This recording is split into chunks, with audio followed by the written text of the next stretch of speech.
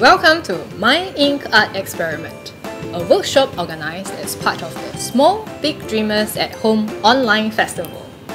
My name is Ju-Lyn and I am an artist specialising in ink art.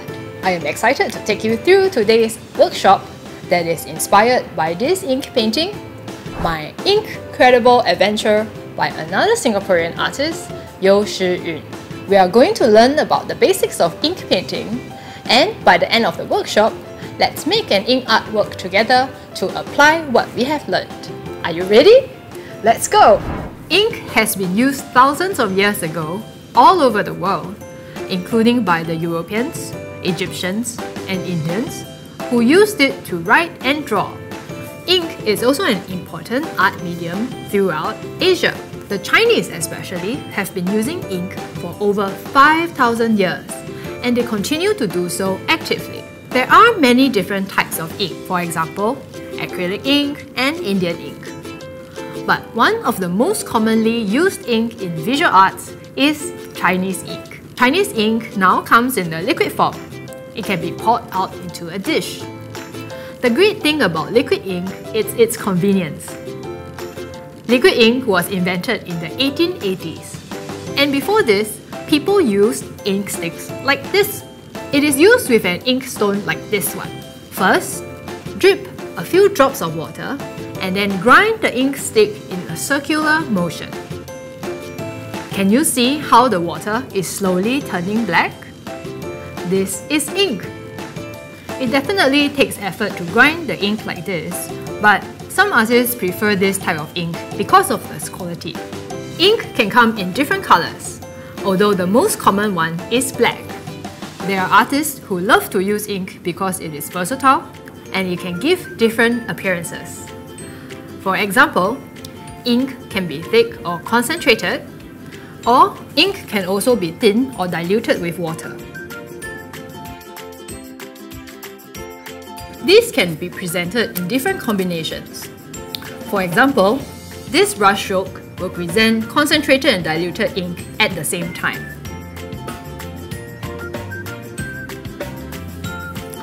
Ink can appear wet or dry. So a very wet brush will make the wet appearance, whereas a very dry brush will create the very dry ink appearance, like so. There you have it, the different appearances of ink. Ink painting is a general term for drawings or paintings created mostly with ink. Traditionally, there are ink paintings from China and Korea. In Japan, ink paintings are known as sumi-e. In Europe and America, traditional ink art might be more typically referred to as drawings, illustration, or sketches. Ink was often used with metal point and watercolor. Today, artists all over the world continue to create ink works that uses traditional styles and technique, but artists can also refer to modern styles. One example is Yeo Shih Yun. Let us observe Yeo Shih Yun's My Incredible Adventure. Can you describe the appearance of the ink with what you have just learned? What color ink do you think she used in this work? Is the ink more dry or wet? Is the ink concentrated or thinly applied?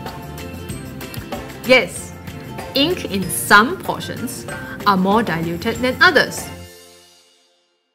Her work is featured at Keppel Centre for Art Education as an immersive ink installation for families and children. I would encourage you to visit the centre with your family to experience her work. Do you notice something interesting about how Yeo Shih Yun creates her ink paintings? Yes, indeed. Yeo Shih Yun used robots, for example, to hold the brushes to apply the ink on paper. When it comes to making her ink paintings, she likes to experiment with things like robots and music. To better appreciate her inventiveness, let us take a closer look at some of the regular instruments used to apply ink. These brush pens have been used by Chinese, Japanese, Korean, and Vietnamese ink painters as well. By suspending the brush pen above the surface the tip can be turned all 360 degrees to create different marks on the surface. Let me show you. The brush pen can create thin lines. It can also create a thicker line if it's pressed down more onto the surface. Notice how I use the same brush pen to create the different effects?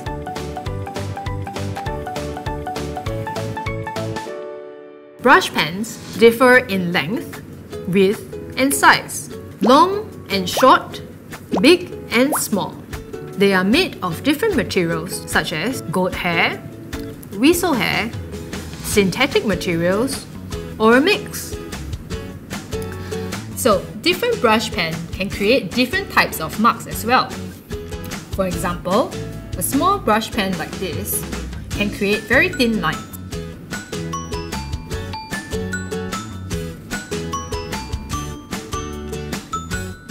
A big brush pen can of course create thicker lines.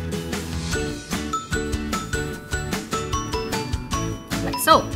The Chinese also have a finger painting tradition, where artists would use their bare hands and fingernails to apply ink on paper. Traditional artists also sometimes pour the ink directly onto the surface. There are also traditional writing instruments from Europe and America, such as quills, and more recently, deep pens like this. They come with different nibs and different widths. Notice how they create different lines and textures. Traditionally, they also use paintbrushes like this that come in different size and materials. Similarly, different instruments create different types of marks. Contemporary artists may choose from all these traditional instruments as well as pens and markers that are pre-loaded with ink. And these come in different weaves and ink colors. Now, let's apply everything that we have learned and create an ink art experiment. The objective is not only to create an ink drawing inspired by Yeo Shih Yun's work, but also to better appreciate the different types of writing instruments you have. Remember to seek help from an accompanying adult if you need for these activities. These are the materials that you will need. 5 or more different types of ink-based writing instruments, such as markers, highlighters, pens, and select instruments from different brands so that you can have a variety of ink for this artwork. You may choose different colors as well. You may also use different brushes and ink or other wet medium such as watercolor or poster color. Get ready some paper and some water in a dish. Now, let's begin. First, dip your finger in water and draw some circles and lines on the paper with your wet finger.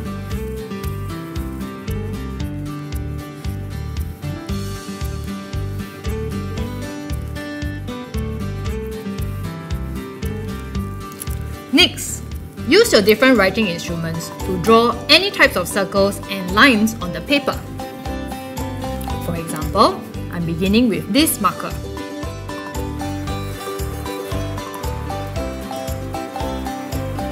As you draw, be sure to notice the marks that you are producing. Are the lines thick or thin? Are the marks wet or dry? How does the ink react when it goes over the wet area? You can choose to wet the paper again if you wish by dripping some water onto the paper with your fingers. When you are finished, take some time to observe the lines and marks that you have created and discuss your preferences. I am going to add more lines now.